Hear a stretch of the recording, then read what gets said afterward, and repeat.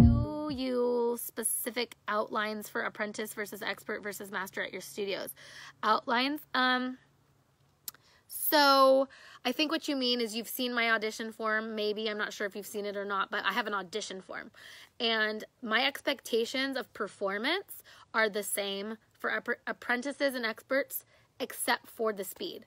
I still expect perfect isolation. I still expect perfect adhesion points. I still expect symmetry and directionality to be perfect.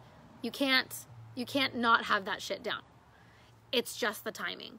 So that's what defines an apprentice versus an expert. And with the apprentices, I usually give them, so experts, I just use classic as a baseline because volume is kind of just different for everybody. But classic is 2 hours for a full set. A refresh is 1 hour every 2 to 3 weeks.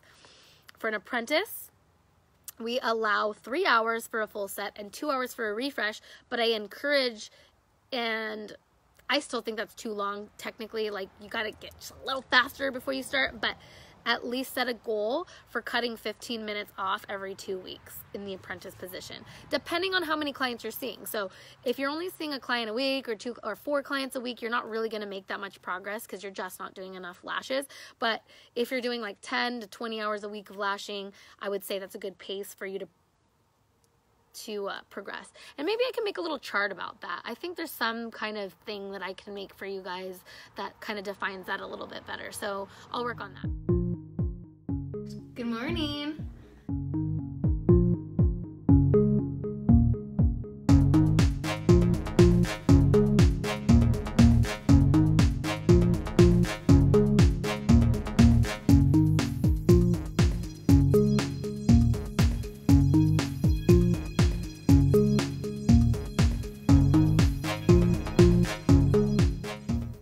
Don't look back.